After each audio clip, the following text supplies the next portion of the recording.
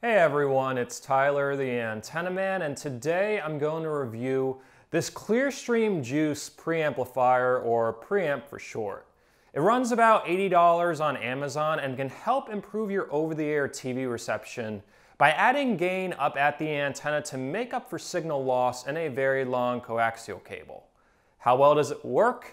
You'll find out in this video.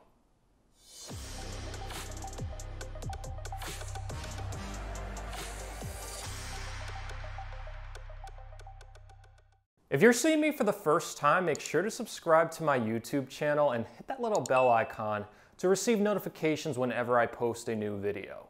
My YouTube channel is dedicated to the cord-cutting antenna community, and I'm constantly posting new videos with reception tips, antenna reviews, amplifier reviews, and updates on ATSC 3.0, the new over-the-air TV standard that's launching in the United States.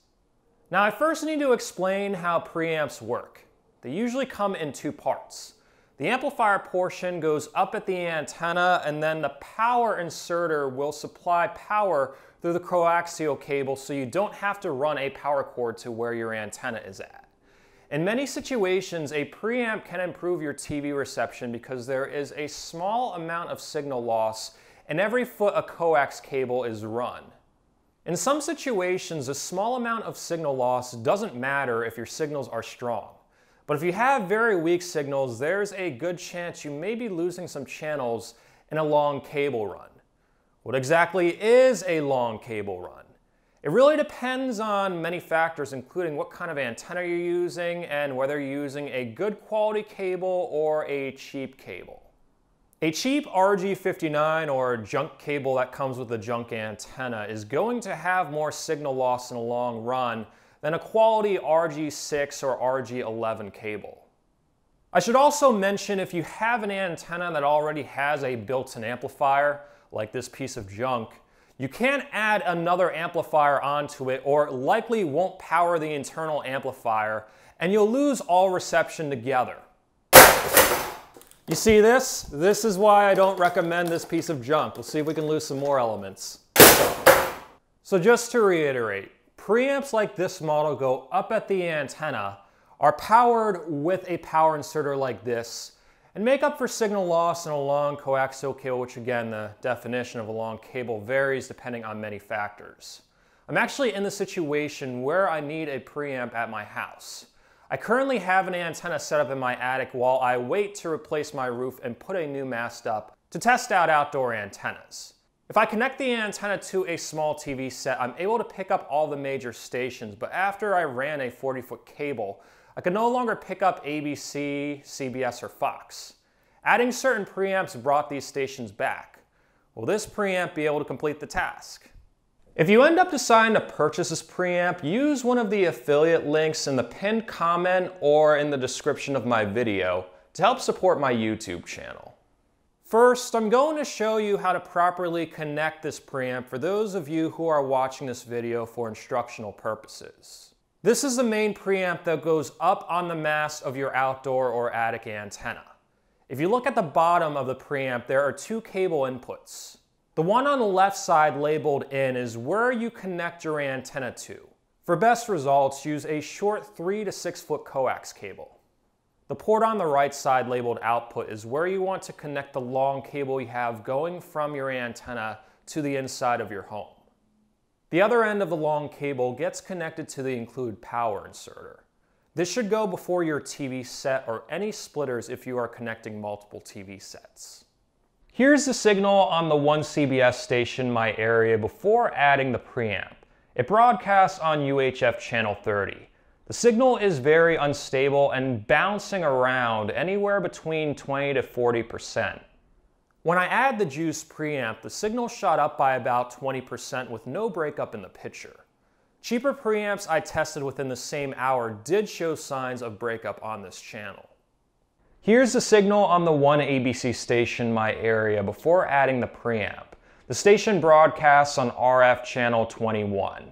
It's also bouncing around between 30 to 47% and only showing a jumbled mess of pixels. When I add the Juice preamp, the signal also increased by about 20% and no longer had any breakup in the picture. Here's the signal on the one Fox station in my area before adding the preamp. There really isn't much to it, just one frozen frame. When I add the juice preamp, the signal increased by about 30% with no breakup in the picture. Out of the nearly 10 preamps I tried out, only a few of them were able to bring back my ABC, CBS, and Fox channels reliably. The ClearStream Juice was one of them. This is definitely one of the better preamps out there.